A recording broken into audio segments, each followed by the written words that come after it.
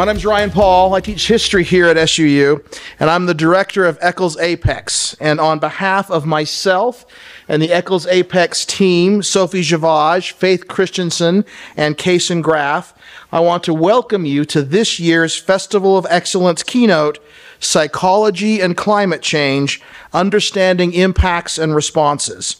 I would also like to thank the Eccles Foundation for their generous and continuous support of this program, the Festival of Excellence Committee, anthropology professor Dr. Crystal Koenig, and the Provost's Office for making this event possible.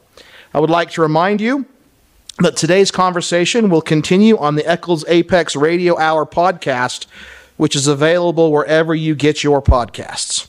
This year's Festival of Excellence keynote speaker, Dr. Susan Clayton, is the Whitmore Williams Professor of Psychology and Chair of Environmental Studies at the College of Wooster in the great state of Ohio.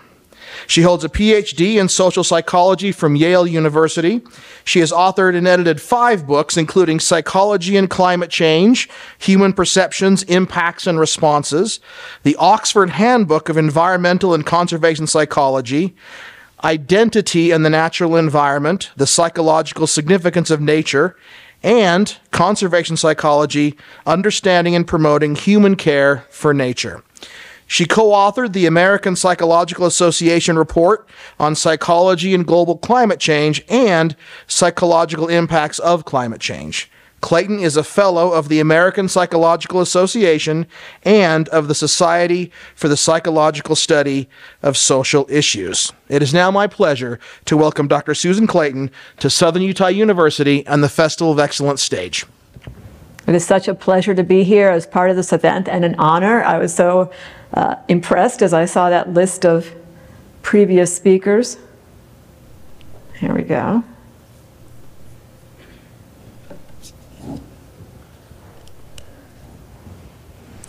So thanks so much to those of you who invited me and arranged this day, and congratulations to all the students who are participating in the Festival of Excellence. My job today is to talk to you about psychology and climate change. And I know you've all thought something or heard something or know something about climate change, but many of you probably have no idea why psychology would be relevant, or why a psychologist is here talking to you about climate change. So really that's my primary goal, to tell you why I'm here.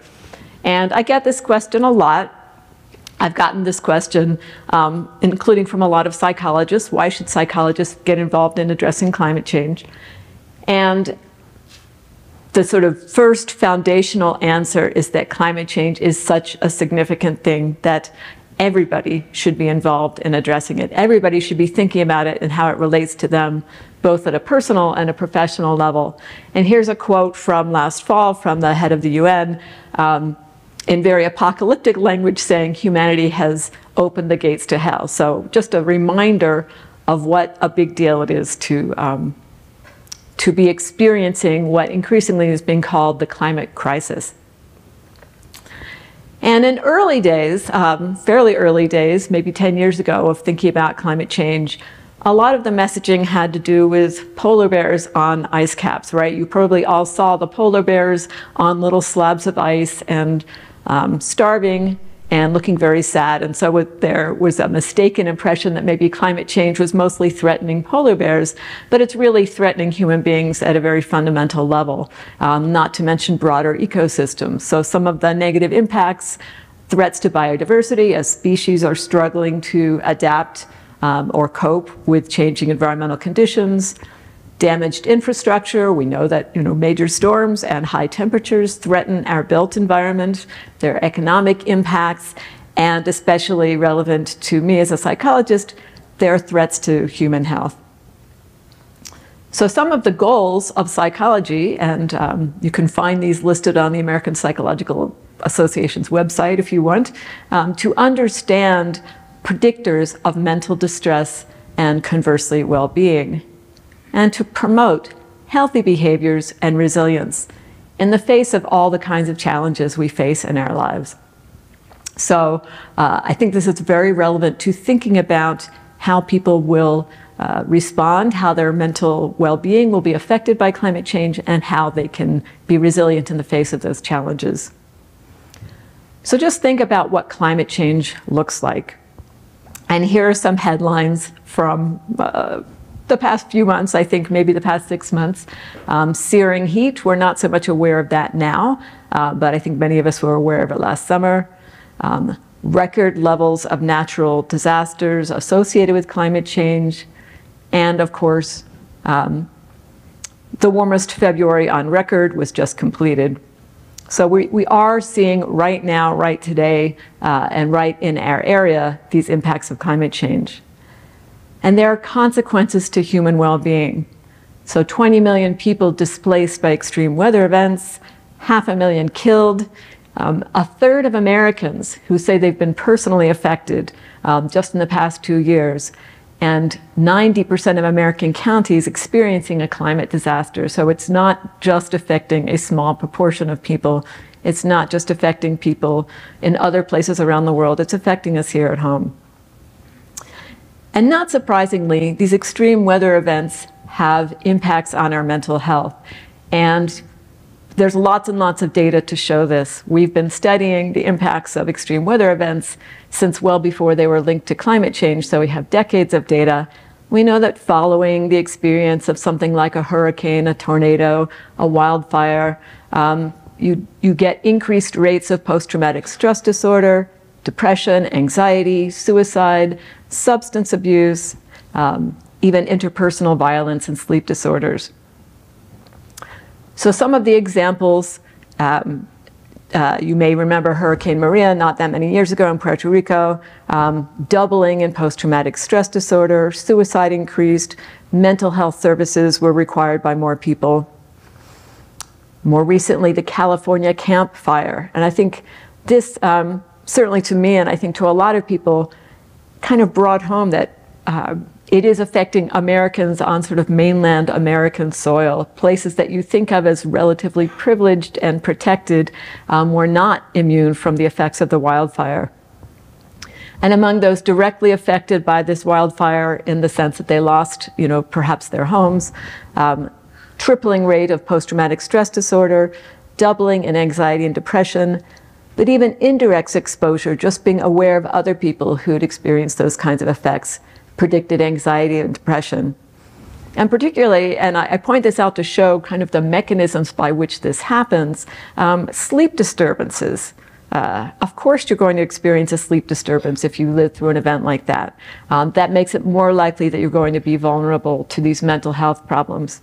But people who said that they felt they were particularly resilient, that they were good at bouncing back after tough times, were less likely to experience those mental health problems. And again, I point that out to say it's not just a matter of this is going to hit us all and there's nothing we can do about it. There are things we can do about it.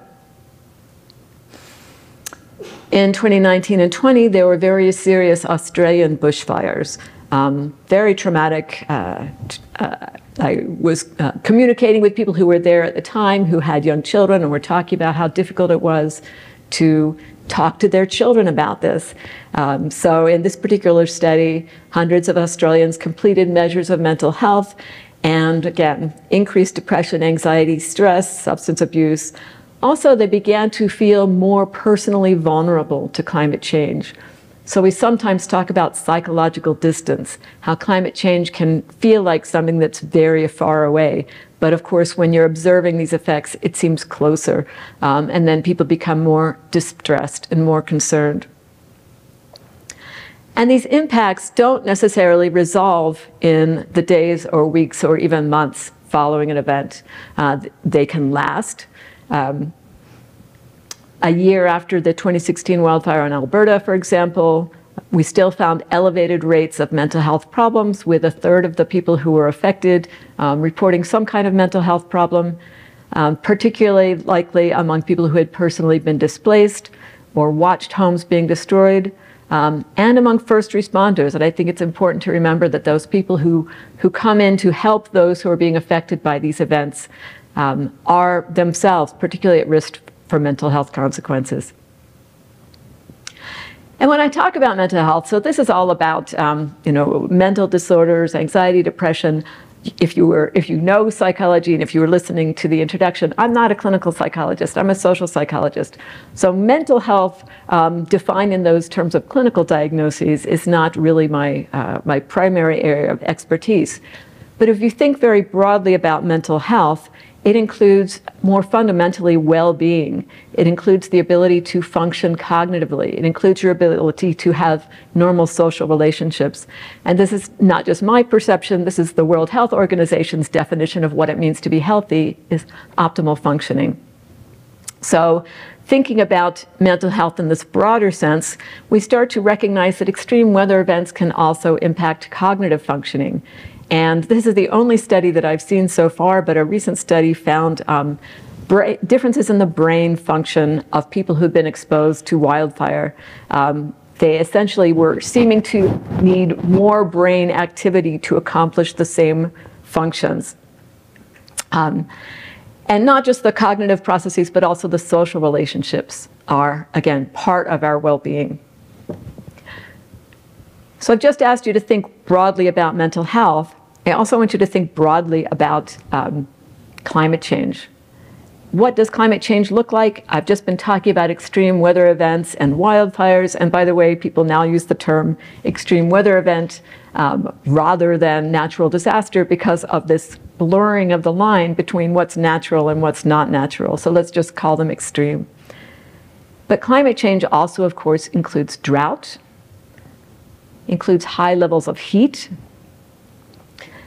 things that are not as dramatic. You don't sort of wake up one day and say, oh my gosh, the sea levels are so much higher than they were yesterday. But climate change includes those gradual changes in sea levels, gradual thawing of permafrost that is putting homes and communities in Alaska at risk, for example, melting glaciers that are threatening people's access to fresh water. Also, air quality. Climate change is associated with worse air quality for multiple reasons, the most obvious one being that the things that cause climate change are also contributing to pollution. So the burning of fossil fuels. And air pollution is already responsible for quite a lot of deaths per year. So even if there were no climate change, that would be worth cleaning up. Warmer air also tends to hold more pollutants, more allergens. So increased allergies are actually another consequence of climate change. Food insecurity is considered to be one of the biggest threats posed by climate change because agriculture is threatened and because some crops, and this is out of my area of expertise, but research is showing that some crops have less nutritional value when they're raised in higher temperatures. Spread of diseases, we're all very aware of the spread of disease after having lived through the COVID pandemic. I'm stopping to think, have we lived through it? Well, we've certainly lived in it. But I'm sure you've all also heard about things like Zika and the part of the country where I'm from, Lyme disease. The insects have a broader range because of the warmer temperatures, and they carry the diseases further. Loss of place as people are forced to migrate. Loss of biodiversity, as I mentioned earlier, so people might have less access to healthy nature. And there is a ton of evidence that just, I was admiring the trees outside the window just a few minutes ago. Access to beautiful natural settings, I don't need to tell those of you here, are very good for us. They're very good for our mental health, for reducing stress, actually even promoting positive social relations. So when that access is threatened, that threatens our health. And then, as I mentioned earlier, damaged infrastructure, economic disruptions, all of these can be linked to climate change. So if we're really going to describe the impacts of climate change on human health, we need to think about those as well. Heat in particular, I think, climate change sometimes referred to as global warming, a term that people have moved away from because it only describes part of what climate change includes, but it certainly is an important part. Average temperatures are increasing. We have a lot of evidence about impacts of heat on mental health, because this is something that people have studied for years, again, before they were really thinking about climate change.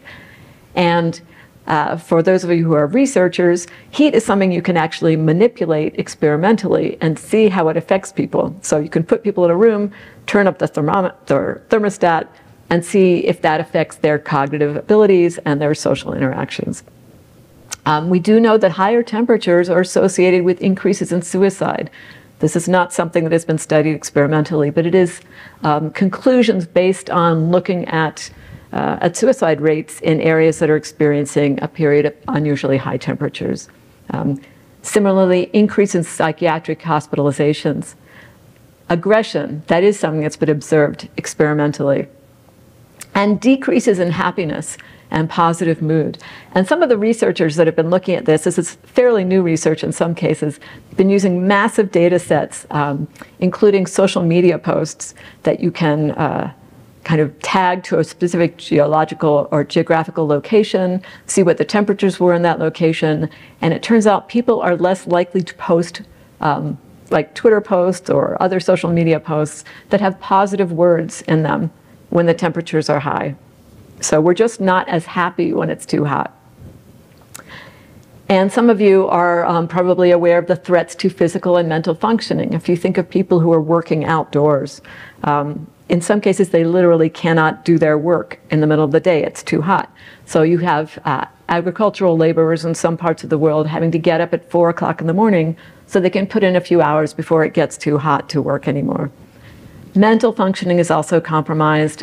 Students do less well on exams, less well on homework if the temperatures are high and they don't have air conditioning. Heat affects our interpersonal behavior. As I mentioned already, it's associated with increases in aggression, both at the interpersonal level and at the intergroup level. Really good research that has shown that they're more likely to have intergroup conflicts when the temperatures are high. And people are less nice to each other, something you may have noticed yourself. There are a lot of different explanations for why this might be. Some of it is just that heat is unpleasant and it's kind of arousing. Any of you who are psychology students might have heard about the frustration-aggression hypothesis. If you want to be cool and you can't get cool, you just get frustrated and you become on edge and you're less nice to other people. If you're focused on how hot you are, you tend to have a narrowing of attention span, so you're less able to think creatively about ways to solve problems. Or you're more likely to maybe make worse attributions about somebody else's behavior and think, oh, they did that just to annoy me, as opposed to trying to think of alternative explanations. And very fundamentally, many of you may have experienced this, when it's really hot, it's hard to sleep. If you have air conditioning, you don't tend to notice that as much, but lots and lots of places around the world do not have air conditioning. Lots of people in the United States don't have air conditioning. And if you can't sleep, some of you know how difficult it is to function. Again, you become more irritable, your mind's not as sharp, you're probably more likely to make mistakes if you're working on an assembly line, things like that. So social relationships are impaired by climate change. And not just because of heat, but also because in some cases when the temperatures are too hot, it's just hard to have the opportunity to interact with each other. If you live in the kind of place where people hang out on the front porch or they walk around the community chatting with their neighbors, when it's really hot, you don't want to do that. You go inside. Sometimes you really need to go inside if it's too hot. Alternatively, if you live in a part of the world where you depend on it being really cold to interact. So people who live in the far north, sometimes during the winter, they get around on snowmobiles. They cross frozen lakes. This is how they interact with their neighbors. Well, recently, sometimes you can't rely on the lakes being frozen, or the snow is melting and the ground is really muddy. You can't use your snowmobile, but you can't really reliably use a regular car or in a wheeled vehicle either. So they're just not as able to interact with their neighbors. And this is really important in general. It's very important to our mental health because social connections are a truly fundamental part of our resilience to all kinds of stressors. And they're very strongly associated with not just mental, but physical health as well. Continuing my litany of terrible things, I will get to an end of this part. Some of the indirect impacts of climate change are really important to think about as we think about health and well-being, especially people who are displaced against their will, people who are forced to migrate. Perhaps the place they're living just becomes less desirable, it can no longer support agriculture, it can no longer support fishing, or maybe it actually disappears because they live in a coastal area and it disappears into the ocean. Obviously, a lot of people's jobs are threatened by climate change, so economic status is a threat. Also, if you lose your home in an extreme weather event, there's often economic impacts. And food insecurity, as I already mentioned, a big problem. So for migrants who are migrating, who are involuntary migrants, they didn't want to do this. It's a very stressful activity. It's stressful to think about migrating. It's stressful to be faced with the conditions that force you to migrate. Actually migrating is stressful. And then when you get where you're going, it's still stressful. So immigrants are at increased risk of psychosis. And this is true not just for people who actually migrated, but the second generation, because they still may feel not completely welcomed in the new place. So simply the fact of increased migration is going to increase mental health problems. Economic insecurity is also associated with mental health problems, and it's just a stressor. If you're stressed all the time, you're more vulnerable to all kinds of health problems. So having a lower income is associated with more depression and anxiety. We know that this is not just a correlational association, but actually there's a causal link, because people who are the beneficiaries of anti-poverty programs tend to show improved mental health. And especially it's important when we think about mental health and well-being to recognize that things that are experienced by children, even fetuses, even before birth, can increase risk to their developmental trajectory and result in impaired cognitive functioning or mental illness as an adult. And you find very similar effects of food insecurity. So again, it's very stressful, associated with impaired mental health. For children who experience food insecurity, there's a greater lifetime incidence of depression. And even when you think of people who have the same amount of household income, but some are more confident of having access to food and some are less, that does associated with lower well-being to be faced with that sort of stress. So these are things that are a sort of direct mental health problems that are very clearly linked to some of the impacts of climate change. But now I want to think about climate change in a slightly different way. This may be a little bit more psychological. When we think about what is our understanding of climate change, here are some more headlines that I've gleaned over the past year, let's say. Superbugs. We don't even know what that means, just looking at that, but it sounds bad. We don't want superbugs. We don't want a tipping point in the Amazon. We don't want scientists to be freaking out. Doomsday clock, I don't think I need to point out the problem there. And tipping points for the planet. And these are all from, these are not from weird sites, these are from reputable news sites. These are the kinds of headlines that they are posting. So this is a headline from about a week ago, less than a week. The young are the most unhappy people in the US. The World Happiness Report recently showed that the US has dropped out of the top 20 for the first time. The primary reason for that is that young people, the age of many of you in the United States, are experiencing declined happiness. And one reason, there's potentially many reasons, but they do also mention climate change. So another headline, the idea that crushing anxiety is part of the new normal. It's hyperbole. I don't really believe that's true, but we do see that increased incidence of really negative emotions. And here are some of the ways in which I've seen this anxiety be described. These are quotes from climate activists that I've heard. Any of you who are interested in clinical psychology might sort of see a clinical relevance of this. So I feel this panicky physical manifestation of my anxiety. I couldn't eat properly. I would freeze. This is not a healthy state to be in. So anxiety is definitely growing. We know anxiety is growing. Anxiety is not necessarily a bad thing. I would say, have evolved to experience anxiety as a kind of warning sign that something's wrong, something needs our attention, We need to pay attention to this problem so that we can try to solve it.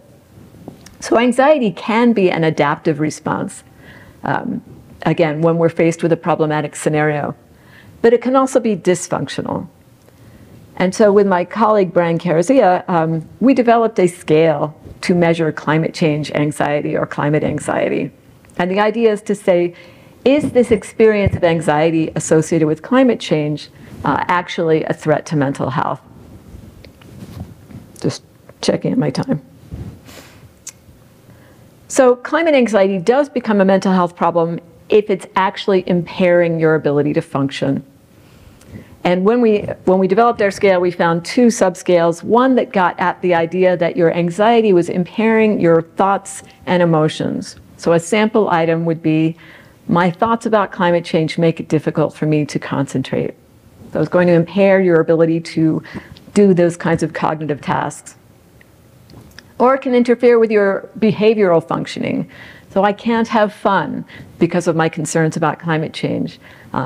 I can't sleep. I can't do my work. And most people do not experience these extreme levels of climate anxiety, but some do. And a score on the climate anxiety scale is associated with scores on established measures of mental health problems, including depression and anxiety. And it's now been used in, I don't know how many countries, but many countries around the world. And it's consistently found to correlate with mental health problems. So who is worried? Who's worried about climate change? Well, the short answer is everyone. And you can see this, and I point this out because it's fairly consistent that people under acknowledge or under recognize how everybody else is concerned. But if you see national surveys in the US, 60 to 70% of people or more are concerned and want, for example, the government to be doing more about it. But particularly young people are more concerned, they're more worried, and that's not surprising for many reasons. I think the primary one is that young people know they're going to be faced with greater extent of climate change than older people are on average.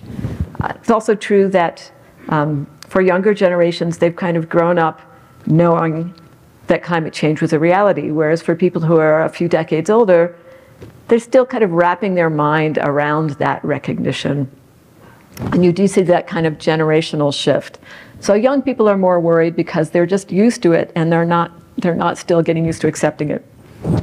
But also people who are more vulnerable to climate change impacts are more worried, and that's not surprisingly. Here's some pretty colors for you to look at. This is a study that was done. We were able to survey 10,000 people, 1,000 in each of 10 countries around the world, and we just tried to pick countries that would have different exposure to climate change. You can look at this more carefully. What I want to point out are several things. One is at the top it just shows all countries, and the sort of bluish gray bar says how many of them said their worries about climate change were affecting their ability to function, just affecting their ability to live their lives, and 45% around the world said that. So that's one thing. The green and the purple squares are the people who weren't worried, or only a little bit worried. So you can see for every single country, the majority are at least moderately worried. The US, where is it? There we go. They're relatively unworried compared to some other countries, but that doesn't mean they're not worried. You still have like 73% of people at least moderately worried. You see the people who are most worried, the Philippines. 49% of them are extremely worried. Well, I would be too if I lived in the Philippines. And I actually gave a talk on Friday by Zoom to a Philippine group. Yes, they were worried. Nigeria, India, Brazil, places that are experiencing very significant impacts of climate change, they're more worried. Women tend to be more worried, and this is from the same study. Partly that women are just more likely to be able to report on their own emotions, so it's not completely clear if men are also worried, but they're just not as willing to talk about it. But you do see these greater levels of all kinds of emotions expressed by women than by men.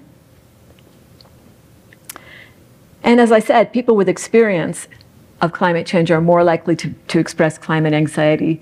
And we had this fortuitous study back in, I believe this was 2021, when there was the heat dome in the northwestern United States as well as British Columbia. And before the heat dome, there happened to have been an online study that measured climate anxiety. Then we had the heat dome. They thought, wait, we have to see if this made a difference. So they collected another wave of data and found that, yes, climate anxiety had significantly increased after the heat dome. So should we care about anxiety? Why is anxiety a problem? Shouldn't people just pull themselves together and get on with their life? Well, definitely, this anxiety, as I've just been saying, can impair your ability to function in ways that can actually compromise your mental health, but also just everything else you do. In the study I've just been talking about with 10,000 people, people reported, these were young people between the ages of 16 and 25, people reported some very negative thoughts. And I've been involved in a subsequent study that has looked at the US, and these thoughts are still present. So an alarmingly high proportion of people say things like, humanity is doomed, or the future is frightening. It also is affecting people's, or seems to be affecting people's attitudes towards their government and the political system. People reported feeling betrayed by their government. They said the government was failing in its responsibility to take care of its citizens. And they said they didn't trust the government to rely on the science, for example. And in some slightly more anecdotal evidence, although more is accumulating, oops, oh, there we go, okay. People talk about their plans for the future being impaired by their concern about climate change. So one of the biggest things that people ask about or talk about is a fear of having children. And I think this is something that interests a lot of people, so there's a lot of stories about it. In our study of 10,000 young people, we found 39% said they were hesitant to have children because of their concerns about climate change. Now, my guess is most people who are hesitant to have children, will probably end up having them anyway. The point is, it may affect the population, but I'm more concerned with just the fact that people are even having to think about this issue. They're thinking, do I want to bring children into this world? They're making decisions about where they want to live that are based in part on climate change. And you can't read this, but the Yale program on climate change communication does this massive survey every year. They've been doing it for probably at least 20 years. And it says about 1 in 10 Americans had considered moving to avoid the impacts of global warming. I've talked to people in Minnesota who say, oh yeah, this migration up to the northern parts of the US is a thing. Some beginning suggestion that it might affect people's financial plans, and I have not seen any studies about this, but I saw this, this tweet. I don't know what I'm supposed to call those anymore. This posting on X. Just, yo millennials, genuine question, have you been wondering if there's any point paying into a pension? So, which is an interesting question, and then what was interesting is the follow-up where the person said, well, this blew up. Apparently, there was a huge response to that. So if people are thinking there's no point saving for the future, that's a big deal. And this is a comment I've also heard anecdotally. I heard a climate activist saying, what's the point in planning for the future when we don't know if there'll even be a future or what that future will look like? And then just a little humorous side, but this is a real story. Apparently, climate change was the #1 concern on OkCupid in 2022. And so they posted this on Tinder. Who do you want to meet up with? Someone to save the planet with. So yes, apparently climate change concern is affecting people's dating. So it is affecting the way people are thinking about their lives very broadly. And it's more than just anxiety, it's more than worry. You also hear people talk about grief, guilt, anger, and moral outrage. So I want to just say a couple of things about this idea of a moral component. People who study emotions talk about various moral emotions that are associated with a sense that something is unethical or unvirtuous or wrong in some way. if those emotions are directed at yourself, it could be a feeling of guilt or shame, or conversely, pride, if you feel like you've done something good and virtuous. If they're directed at other people, emotions like anger or disgust or contempt. And psychologists have studied this idea of moral injury and moral outrage, which is a sense that ethical norms are being violated. It was first studied, to my knowledge, I think it was first studied with war veterans who might have experienced, might have witnessed or even participated in some acts that they were uncomfortable with. And the concept is now being applied to climate change. That idea that you're participating in, or at least witnessing, some activities that feel morally wrong. And Blanche Verlier has put it this way, that climate change affects people's sense of themselves as morally competent individuals. So in our study of 10,000 young people, 50% said they felt guilt and 46% said they felt ashamed. 50% felt angry. Climate scientists have talked about frustration and anger at other people for not taking action. Now, notably, the emotional response might be different depending on where you're situated. So people who are in developed Western societies are more likely to feel guilt, but people in the global South are more likely to feel anger. And why? Because part of the story of climate change is this massive inequity, that things are not evenly distributed. Even within the United States, very clearly, people are not all exposed to the same level of hazard from climate change. And around the world, that's even more true. When policies are designed to address climate change, the benefits of those policies are not equally distributed in many cases. And when we have people making decisions about what to do about climate change, not everybody is equally well represented at those discussions. So all of that is part of the inequity that, that we see happening. There's also that sense of if you feel responsible, you're going to feel those sort of moral emotions. And the fact that the people who are most, I shouldn't really say people, I should say countries, the countries and entities that are most responsible for the effects of climate change are not the same as the people and countries that are experiencing the impacts. These are very unevenly distributed. And it is places like India and Brazil and Africa and the Philippines and Nepal where you're really seeing significant impacts of climate change and an almost negligible, setting aside Brazil, almost a negligible contribution to climate change. And I think this moral distress matters partly because it's part of human experience and we need to understand it. And we don't want people walking around feeling moral distress. But also it can affect how they cope with the situation. So a negative sort of response to moral distress can be either a moral licensing where you think, okay, I did this one good thing, now I'm allowed to do the bad thing. You know, I bought my LED light bulb, so now I'm allowed to, I don't know, go on a road trip. And it also often includes moral disengagement. So you try and convince yourself that you're not really acting immorally. One way to do that is to blame the victim or deny that they're really experiencing harm, deny that you're personally responsible or justifying it. And I don't mean to imply that, I mean, we all do this. This is how we can function because we all do things that create harm and we have to live with ourselves.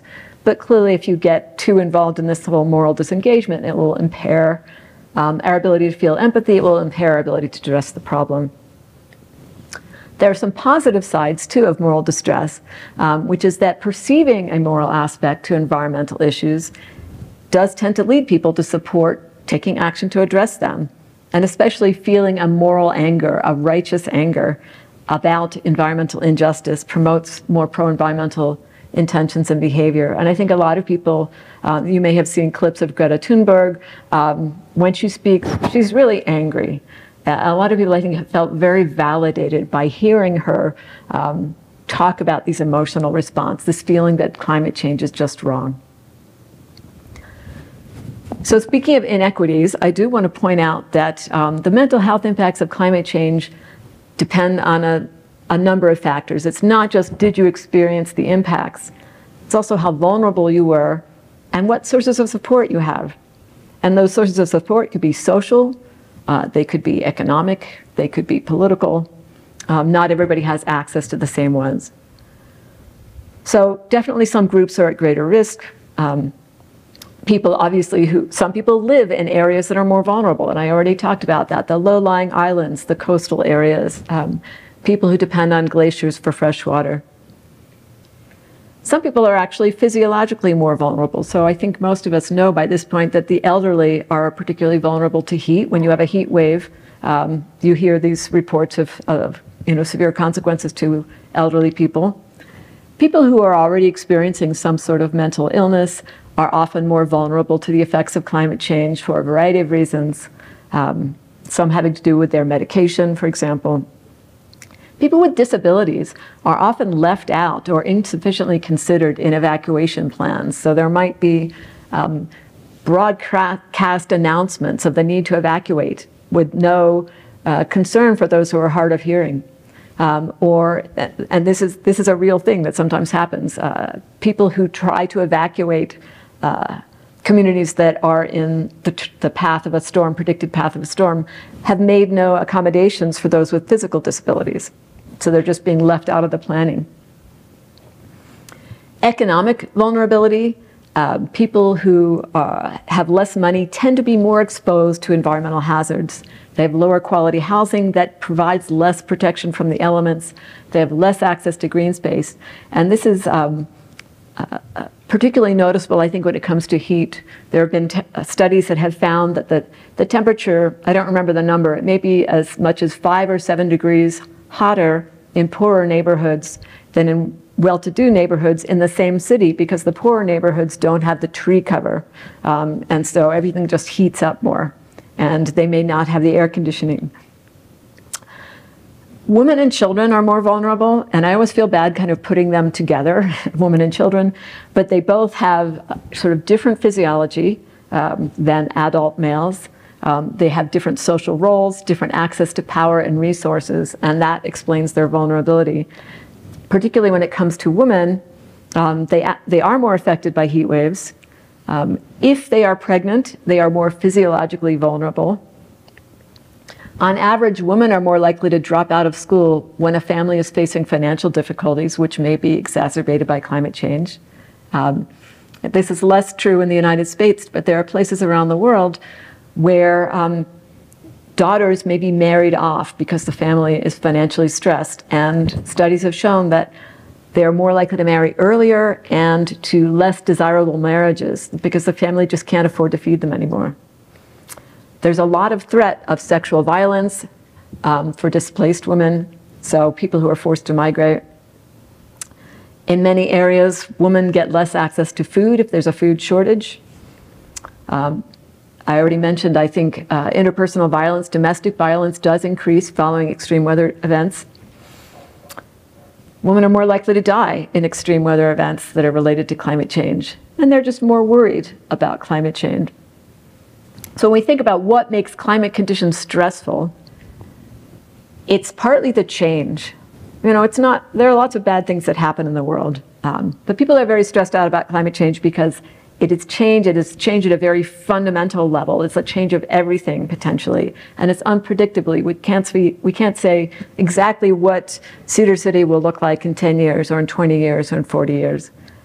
People feel a lack of control, and it's especially concerned when it's a threat to things that are valued. So people who are more dependent on their environment and who rely on their environment more are more likely to be vulnerable to those impacts.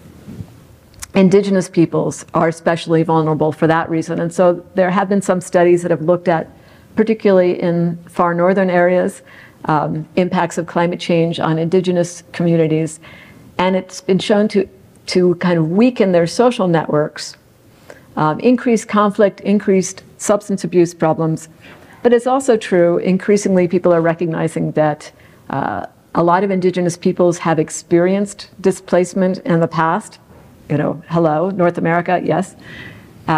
So they have learned to adapt to changing conditions. They've often really learned how to essentially read and interact with their local environment. So they do have some lessons to learn about that kind of lessons to teach mainstream society about that kind of adaptation. Farmers are also particularly vulnerable, and in fact, drought is strongly associated with increased mental distress and suicide among farmers. And suicide rates are very high among agricultural workers because so much unpredictability about the weather. And also among many farmers that I've spoken with, a very emotional connection to the land. So they really, and the same is true for indigenous communities, they really care about the environment they live in. And so when it starts to change in negative ways, it feels very personal. So let me make sure to get to the resilience part. What can we do? So I am taking for granted, and I think we all should, we can see that the climate is changing. It is going to change more no matter what we do. It may change a lot more, it may change a little bit more, but it's going to continue to change. So how do we promote resilience to these kinds of changing conditions? I think we need to focus both on individual mental health and also on collective well-being. So psychologists have, of course, primarily been focused on individual mental health, and they tend to talk about two types of coping with stress. There's emotion-focused coping, and that's when you're just trying to deal with your own emotional response to a negative situation. So if you are dealing with a source of stress in your life, relationship problems, work problems, health problems, you might go to a therapist, and the therapist would say, let's see if we can get you to think differently about the problem. Let's reframe the problem, put it in a different kind of context. Or maybe just learn to step back. In the case of climate change, stop doom scrolling, stop looking at all those negative stories.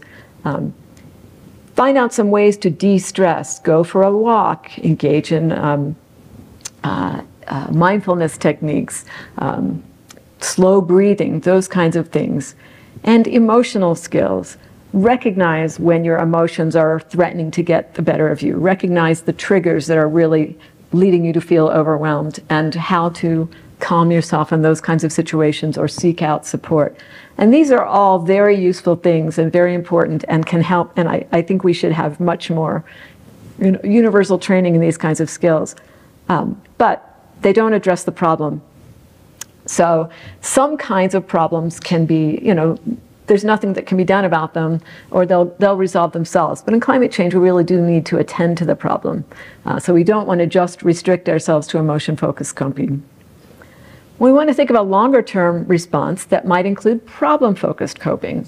So, of course, a lot of people are thinking, what can I do? How can I make my home more resilient to wildfire? How can I adapt my agricultural practices to adapt to these new conditions? How can I reduce my own carbon footprint? Unfortunately, this kind of problem-focused coping does lead to focus on the problem, which can make us feel more upset and anxious and sad. So we still need to think about ways of attending to our own mental well-being by enhancing perhaps our own sources of psychological strength while also addressing the problem. And that can include self-regulation, some of the emotional skills that I talked about a minute ago, but also enhancing our connections with other people and with the natural world, and with increasing our own sense of efficacy, increasing our trying not to feel helpless, trying to feel optimistic about the things that we can do to address the problem. So I'm a strong advocate of taking action to promote collective well-being. There's some evidence that taking action can actually make you more resilient, because you stop feeling like a passive victim and you feel like somebody who has some agency. And you start to develop a sense of meaning. And psychologist Maria Ayala, who has focused on how people are taught about climate change, has talked about meaning-focused coping as a nice addition to emotion-focused and problem-focused. So you don't sort of say, you don't focus only on solving the problem. You focus on the sense of meaning that you get from addressing the problem. And she has found in her interviews, people say they're very validated and encouraged and energized by their interactions with others by recognizing that other people also care about the problem and by coming together with other people to work on it. And developing a sense of what she's called constructive hope, rather than hope based on denial. So what does that mean to talk about constructive climate change hope? People have described 3 different components. If you feel that it's beyond your control, so why bother? That's a negative component. That's something you want to avoid. And a lot of people do feel this way. Nothing I can do, so I won't bother trying to do anything. Try to avoid that. What we want to develop is a personal will. I'm willing to take actions, and a collective sphere out of will and optimism. If everyone works together, we can solve these problems. So how can we encourage this sort of broader sense of constructive hope, recognizing, I'm not implying that it's easy, but one thing we need to do is recognize that social interactions can actually contribute to constructive hope. If we allow people to feel that sense of self-efficacy, they're more likely to feel hopeful. So all of the messages that say there's nothing you can do are bad. They're bad for our ability to be hopeful. We need to tell people things that they can do. And we need to provide social interactions that allow them to feel that their emotional responses are reasonable, but that other people are also concerned. So I often hear people talk about how they feel shut down when they try to talk about climate change. They say other people silence them, that there's not enough discussion of the problem, and so therefore they don't feel hopeful because they think everybody's ignoring it. It would be much better, and again, people tend to think I care more than other people, but everybody thinks that. So probably if you do talk about it, you'll find that other people want to talk about it as well. And people also report being told things like, you're overreacting, you're making too much of things. That's invalidating. Instead, we should support those reactions. You know, you are concerned about the climate, good for you. That shows you're paying attention, and that shows you care about something bigger than yourself. So to address climate change and to create hope and to promote resilience, we need to think not just about our own individual actions, but expanding those into a broader systemic level, our interpersonal interactions, our community programs, and our societal policies, to really be resilient, in the face of the climate crisis. The very first step is, I think, a social acknowledgement of the problem.